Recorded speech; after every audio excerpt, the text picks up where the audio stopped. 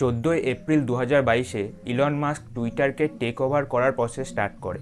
Breaking news, Elon Musk has now taken over Twitter. হাজার নাটকের পর ফাইনালি 27 অক্টোবর 2022-এ তা কমপ্লিট করে এবং টুইটারের সিইও হিসাবে জয়েন করার পরেই মাস লে অফ শুরু করে।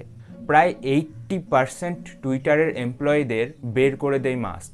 8,000 এমপ্লয়ের মধ্যে শুধুমাত্র 1,500 এমপ্লয় টুইটারে টিকে থাকার সুযোগ পায়। বিবিসির একটি ইন্টারভিউয়ে মাস্ক বলেন, টুইটারের প্রফিটের জন্য তাকে এই কঠোর স্টেপ নিতে হচ্ছে। ইভেন এর পরেও টুইটারের প্রফিটের জন্য তিনি বিভিন্ন রুলস অ্যান্ড রেগুলেশনসের আপডেট করে।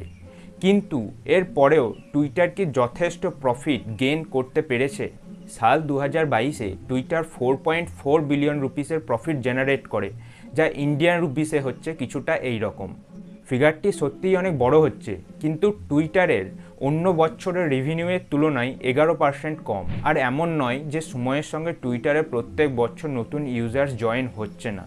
কিন্তু পিউ রিসার্চ অর্গানাইজেশন তাদের একটি রিসার্চে দেখিয়েছেন ইলন মাস্কের টুইটার টেক ওভার করার পর থেকে অনেক ইউএস ইউজার্সরা টুইটার থেকে ব্রেক নিয়েছেন।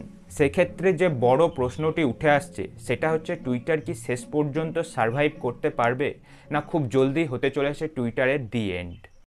Now let's talk about India. শুধুমাত্র ভারতবর্ষে টুইটারের 55 মিলিয়ন বা প্রায় 6 কোটি ইউজার্স বর্তমান। অন্য অনেক বিজনেসের মতো টুইটারের জন্য ভারত একটি ইম্পর্ট্যান্ট মার্কেট, এবং এটি আমি বলছি না, টুইটারের former CEO Jack Dorsey recently একটি ইন্টারভিউয়ে বলেছেন। কিন্তু তার সঙ্গে তিনি এটাও বলেন, ভারত সরকারের বিভিন্ন রেস্ট্রিক্টেড পলিসির জন্য এখানে ফ্রিলি ফাংশন করা তাদের জন্য কতটা কঠিন। India, for example, India is a country that had many requests of us around the farmers' protest, around particular journalists that were critical of the government, and it manifested in ways such as we will shut Twitter down in India, which is a very large market for us. We will raid the homes of your employees, which they did. We will shut down your offices if you don't follow suit. And this is India, a democratic country. সমস্ত কারণের জন্যই 2021-এ WhatsApp এবং 2022-এ Twitter Indian গভর্নমেন্টের এগেনস্টে ল sweet file করেছিল। Twitter is a company that believed that it was not necessary for it to comply with Indian law. It believed that it did not have to comply with Indian law and made up its rules as it went along. And the government of India has been very clear from the very beginning, for all companies that operate in India, they have to always comply with Indian law.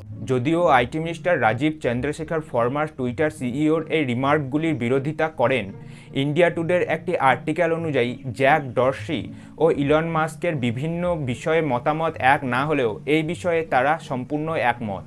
আমি নিজে যদি একজন ইউজারের point of view থেকে বলি, তবে আমার মনে হয় কোনো সুস্থ ব্যক্তি টুইটারে খুব বেশি টাইম স্পেন্ড করলে তার মনে হবে সম্পূর্ণ পৃথিবীতে খারাপ কাজই বেশি হচ্ছে। টুইটার ভারতে সার্ভাইভ করার জন্য যদি ইন্ডিয়ান গভর্নমেন্টের সমস্ত রুল মেনে চলে, সেক্ষেত্রে টুইটারের ফ্রিডম অফ স্পিচের উপর কেমন প্রভাব পড়ছে তা একটি দেখার বিষয় হবে। আজকের মতো এতটাই। যদি ভিডিওটি ভালো লেগে থাকে তাহলে অবশ্যই লাইক করুন, কমেন্ট সেকশনে আপনাদের মতামত জানান এবং পরিচিতদের সঙ্গে শেয়ার করুন। এমনি ভিডিও আরও দেখতে চ্যানেলটিকে সাবস্ক্রাইব করুন।